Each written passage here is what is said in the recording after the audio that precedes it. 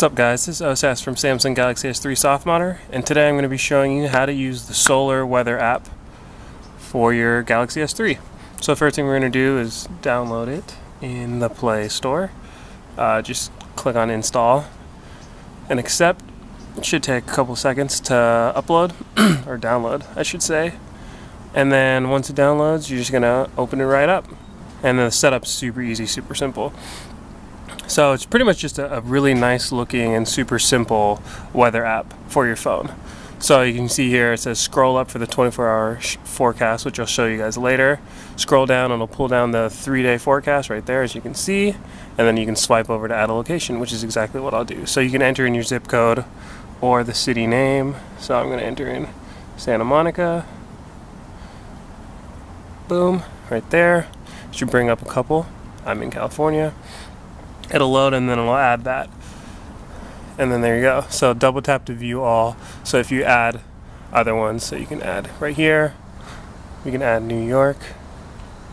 If you can spell, it's a lot easier. New York City, boom, just tap that, it'll load again and then it'll be added to your queue, and then once again you double tap and then you can view all. So pull down, you get the 3-day forecast right there, and then if you pull up, let me get a little closer, you can actually see what the weather will be like minute by minute. So it's actually really cool features. You can see the background also changes as it gets darker in the night and as it gets colder.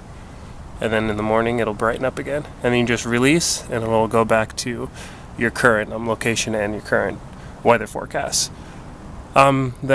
You can access the settings menu, just go back and then settings, you can add feel like, vibration, you can change the units to Celsius, and then you can also share. So if you want to share your weather, you can just go here, you can share it on all these different sharing things, and you can also get to that share icon or that share feature by just tapping and holding, and then it'll bring that up.